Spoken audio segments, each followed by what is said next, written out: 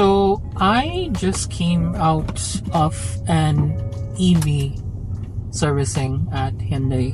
I take my car servicing every 3 to 4 months depending on how much I've driven. It's usually recommended in about 4,000 kilometers. At least that's what Hyundai recommends me, and that's honestly what I do. So every year I take the car about 3 or 4 times, usually 4 times a year.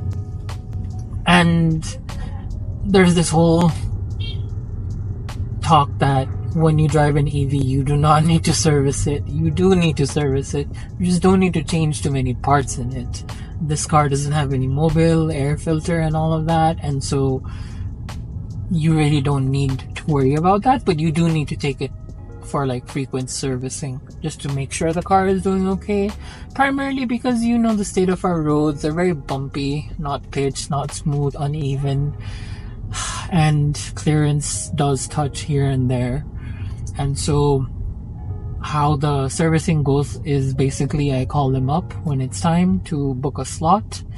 I arrive there at the specified time, and then the car is put in the line. It's usually started with some sort of visual inspection of like tire alignments, how much underbody damage there is, if anything looks wrong visually on the engine bay in front. And then after that, it's basically what sort of servicing is required. And in a general servicing, that's what I do.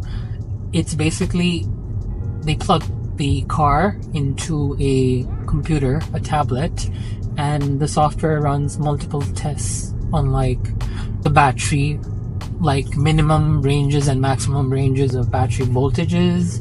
And then there is the temperature thresholds, like min-max temperature thresholds, battery health, basically when bought your battery is at 100% state of health, and then as you begin to use it and like charge it, whether you have good charging habits or bad charging habits, battery degradation is then measured.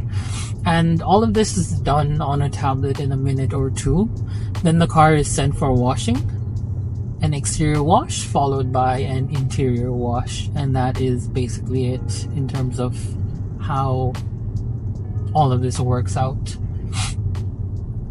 And so my slot was at 9 a.m. Today I needed to do a tire rotation. Cars traveled like 43,000 kilometers, and so it was just a swap of the front wheels to the back and the back wheels to the front, but diagonally. So the rear right wheel goes to the front left, the rear left wheel goes to the front right. Not too complicated. I also felt that my brake pads were getting a bit tight. What happens is, because Kathmandu's road is so dusty and dirty, and rain and dust and grime collects on these brake pads, and so sometimes you just need to send your car for like sanding the disc brakes and the brake pads, just to remove any form of like dust buildup on it. And honestly, that's it. That's what today's servicing entailed. And then 2 hours, I left there around 11, so 2 hours later I came out with a serviced EV car and a clean EV car.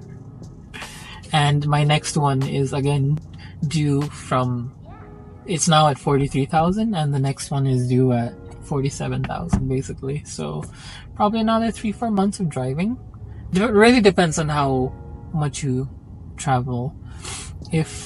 Because my car runs about anywhere between 25 to like 50-60 kilometers a day, it's usually within 3 months. But if you drive less or more, it could be earlier or later, honestly.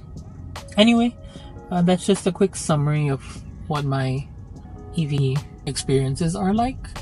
Drop a comment or leave a like if you liked this video. See you on the next one.